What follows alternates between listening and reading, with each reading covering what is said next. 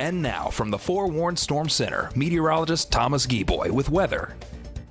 Today's more of that summer typical summertime pattern was seeing those afternoon thunderstorms. Saw one roll through Abbeville just a little bit ago, but you can still see for the most part still very dark in the background. That's pretty consistent where we are around most of the Wiregrass. Starting to really see those showers begin to fire off, and you can see for the most part the entire southeast covered with a lot of showers and a lot of moisture making its way in from the Gulf of Mexico. A little piece of energy basically situated right over us, increasing all of this, and also going to be continuing going throughout the rest of the evening. However, once we push into the evening, we'll see those rain chances begin to die down just a little bit. But let's go ahead and look at a few of these showers. You can see right now one little light shower making its way into the circle right now in Dothan, so might need that umbrella if you're making your way outside of Dothan. But for the most part, everything situated off towards the north, making its way north of Ozark, and also starting to watch it go north of Abbeville. And we saw a very stronger storm make its way to the northeast of Blakely, but starting to die down just a little bit. And these thunderstorms really not going to last that long. We're going to see them basically come up and come straight back down. Typical afternoon summertime pattern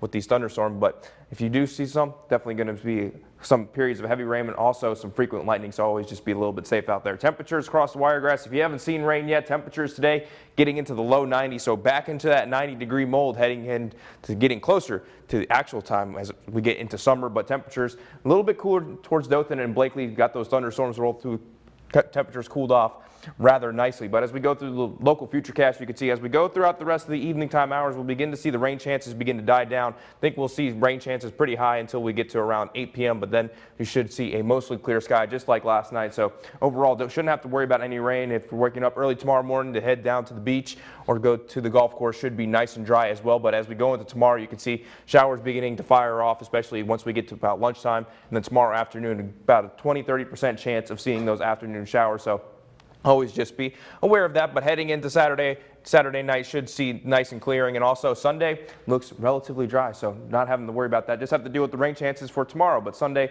looking nice and dry. As we take a look at the tropics, really not much going on. However, we're watching one little area, about a 10% chance of development from the National Hurricane Center, but still fighting a lot of things, a lot of wind shear, so we'll have our eye on it, but right now not looking very likely that it's going to form. Gulfcast for tomorrow. If you're headed down to the beach, just make sure you're extra careful. High rip current risk in effect for tomorrow. Surf flags for the most part will be flying that red, so if you make your way into the water, just make sure you're always careful and always have that buddy. Seas 3 to 6 feet, so overall should be a nice beach day. However, the water going to be with that rip current, so always be careful. Skycast for tonight going to dip down to about 71 rain chance, 10%, so lower than we have seen for the past couple of nights. But as we go into the day tomorrow, temperature is going to warm up to about 90 degrees. So it's going to be warm, rain chance about 30%, going to be very typical summertime with those afternoon pop-ups and temperatures right around 90 degrees. And that will be the trend going into the next couple days. But once we get into Sunday, rain chances begin to go down. But the heat up begins as we look at the 7-day forecast, the unveiling of the 7-day forecast. Temperatures in the 90s for the foreseeable future, unfortunately. Yeah, let's go back to the 3-day. If only we could. But that's too many 90s. Heat index values in there Monday going to get close to 100 degrees. It's going to be warm. All right. Thomas, thanks. You're welcome.